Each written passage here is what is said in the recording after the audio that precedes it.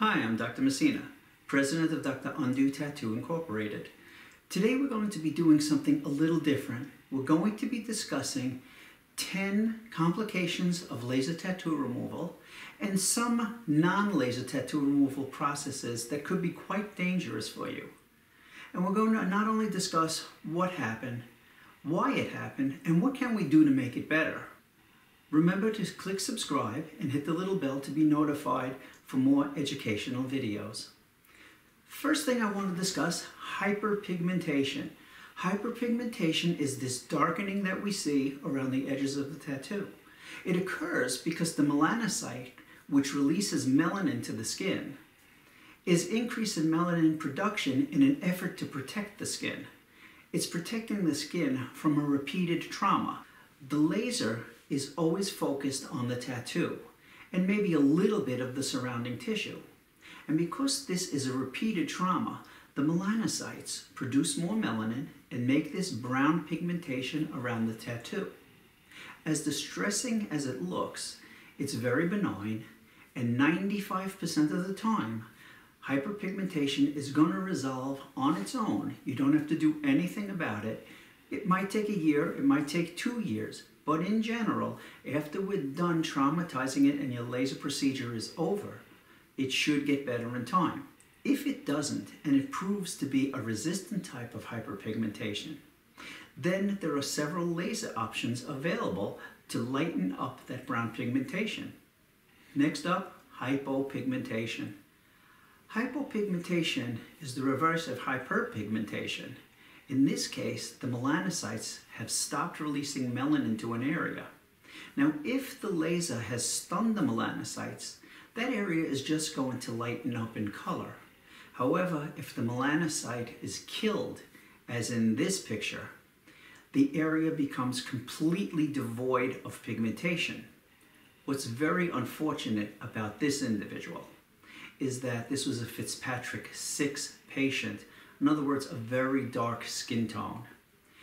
And the laser was either set at too high of a fluence or energy for the melanocyte to survive, and it killed the melanocytes, causing this whitening of the skin. The other option would be a laser was used that's too well absorbed by the melanocyte, such as a KTP laser or a ruby laser.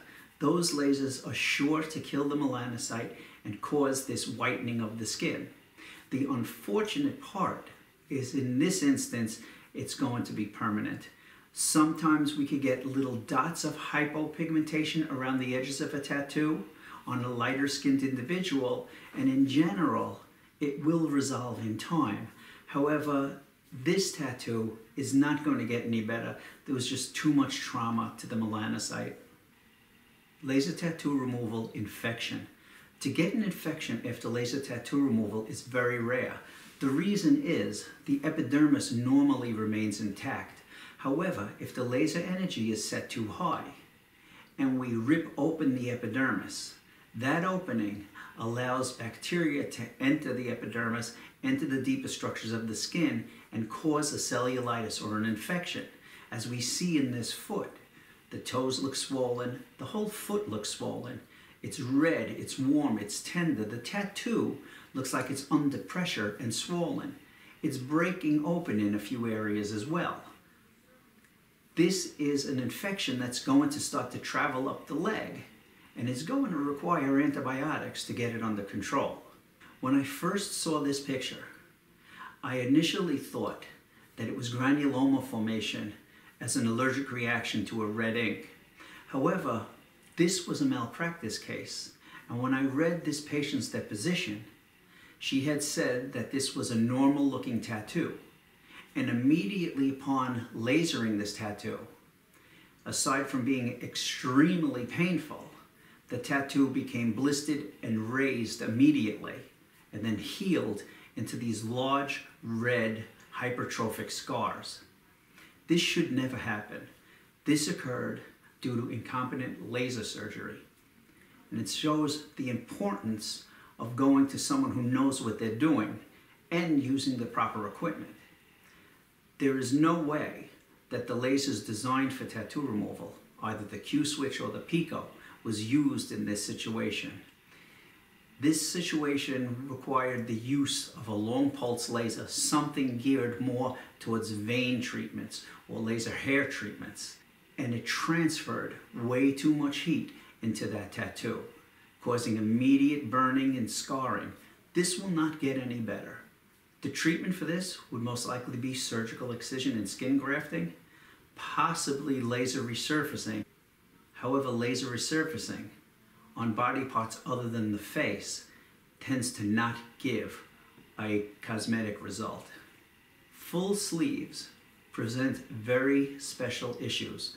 You never laser a full sleeve in one session. It has to be broken up. In this picture here, we have the full forearm, the whole circumference, lasered in one session. That not only could cut off the blood supply and nerve supply in something called a compartment syndrome just from the swelling alone, but the transfer of heat was very high in this treatment.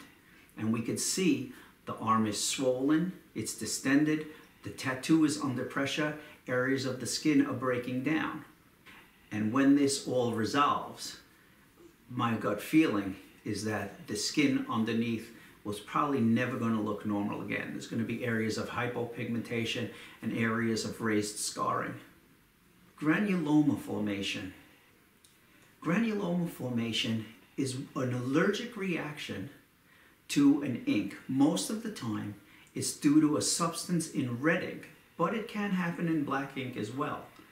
Granuloma formation occurs due to this allergic reaction where we develop a thickening of the skin with actual hardened nodules in it.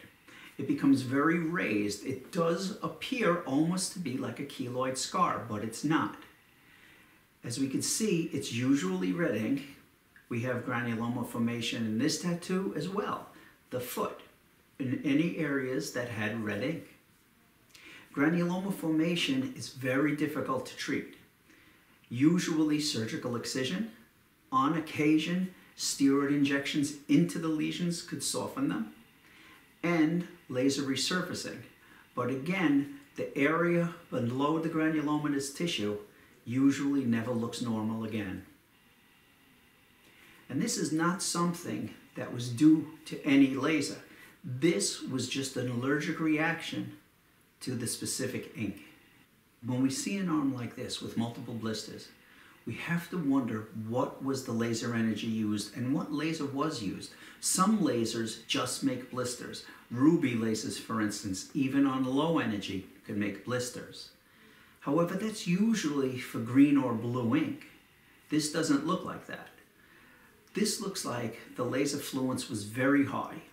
At first, I thought that only the large areas of the tattoo had blistered up. However, looking at the picture closely, you'll see even fine lines in the tattoo blistered. So I think the fluence was very high in this situation.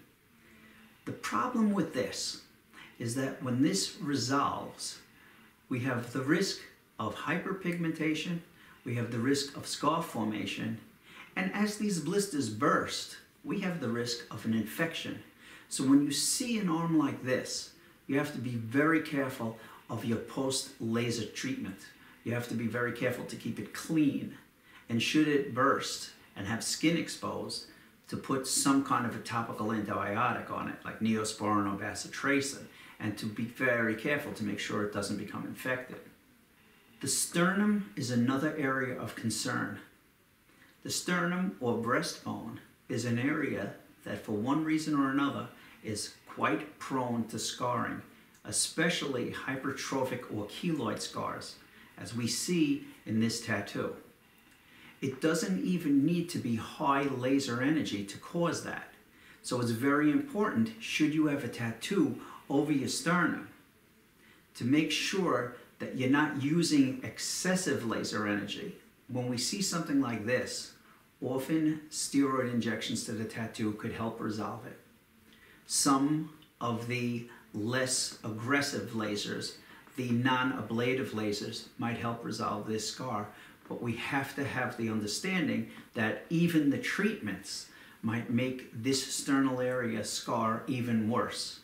So the sternum is an area to be very careful with any type of laser procedure.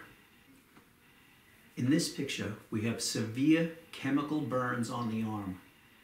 Sometimes lasers can burn like this, and it's usually excessive fluids in an area that has a lot of ink.